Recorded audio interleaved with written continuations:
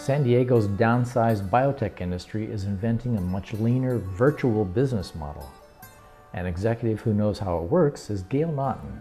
She is the chairman and CEO of San Diego-based Histogen. San Diego Biotechnology Connection caught up with Naughton at her company's headquarters. She described how the biotech business model here is different from China's and how American biotech companies can do business there. The traditional model for biotech since the 1980s has been to be able to go and get substantial venture funding followed by an early IPO. That's not the case anymore. In addition, large pharma, who used to go and fund biotech at an early stage with relatively large upfronts and milestones, is really moving away from that as well. And so we are looking at ways of being able to fund these early projects without the large VC funds, without the IPOs in the short term, and without big pharma. So more and more is looking to being able to have government funding, whether here or abroad, to bring the early and exciting projects forward. Histogen really has developed its product straight through phase 1. We're starting a phase 1/2 very shortly with very few people, only 22 full-time people in the company. We use a clinical research organization to do the majority of clinical monitoring. We've done only small-scale GMP manufacturing and are postponing our large scale-up of the manufacturing until we know that we have successful phase 2 data. We've outsourced all of our preclinical work, and so we really are looking at the outsourcing model as being able to go and bring us into the phase 3 studies. So Asia is really trying to catch up with the US in terms of innovation, biotech, as well as life science products. And they're doing this predominantly by government-funded research. And so the three models that are both spoken of the most are the Korean model, in which the government has invested hundreds of millions of dollars for regenerative medicine and stem cell work. There, it's more bricks and mortar than the actual research funding. So they went and they built large laboratories, and they really don't even have the scientists and the clinicians to man them. Korea, however, is addressing some of this issue by being able to go and have IPO actually occur at an early biotech stage. So they have raised a number of venture funds who are funding the early projects, trying to go and in-license products from elsewhere in the world as well, and then having an early exit strategy for those who invested the VC money so that they can go public on the Korean market, which does not preclude them from going public at a later date in the US or in Europe. Singapore has really done an amazing job in bringing innovation to their country. The government itself has funded a life science center called Biopolis, and they went and recruited top scientists from all over the world who were leaders in their field and who had a proven track record of innovation.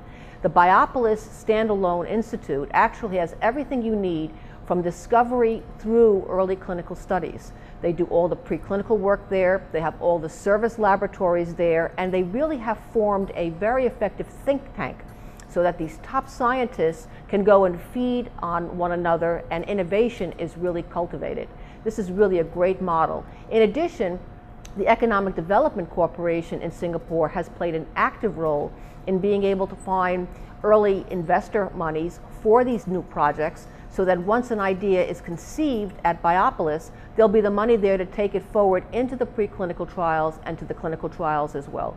So Singapore has really been on the edge in Asia of being able to have this effective creativity innovation think tank. So China is really trying to catch up dramatically with life sciences and biotechnology. They really see that as a major piece of their economy moving forward. But they don't have a culture for innovation and for really bringing any kind of novel life science products forward. So what they did was study what was working in the United States and elsewhere in the world, and realized that the good model for them would be able to go and bring all of the scientists and clinicians within the same campus and provide a very friendly atmosphere to be able to go and foster innovation. They went and they got the buy-in from the National Academy of Sciences in China, as well as all the national engineering bureaus. So you have all of the experts in the country endorsing this model. They are building out a campus in 3 phases. They've just started phase 2, in which they're offering incubator space to small and large companies to be able to go and create these new ideas and bring them to the clinical stage. This campus is very interesting because they have housing on this campus, they have all kinds of recreation facilities, and they have recently finished Peking Hospital. So you're going to be able to have a key clinical center there too.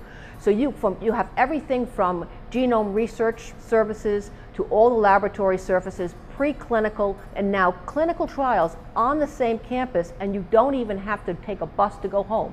You're living on the same campus as well. So they really are creating a city. While they're trying to create a mini San Diego all within the center of Beijing in order to go and foster this innovation.